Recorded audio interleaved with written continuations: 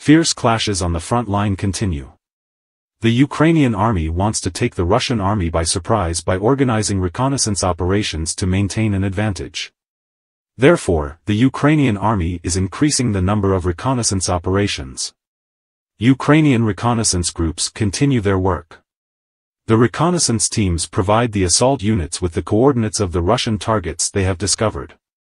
The Ukrainian army neutralizes more than 700 Russian servicemen daily by counterattack and defensive operations on the front line. A large amount of military equipment is also destroyed.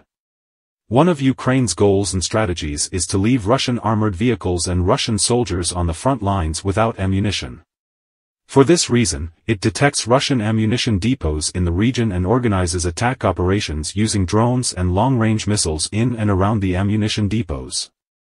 The Ukrainian army destroyed a Russian ammunition depot discovered on the front line the other day. The destruction of Russian ammunition depots on the front line is very good news for Ukraine and very bad news for Russian troops on the front line. The Ukrainian army is shelling not only the ammunition depots, but also the routes and neighborhoods that the Russians use to deliver these ammunition to the front line. The Ukrainian army is also hitting Russian oil refineries, radar stations and command centers, inflicting heavy casualties on the Russians. What do you think of the Ukrainian army's counterattacks and strategies?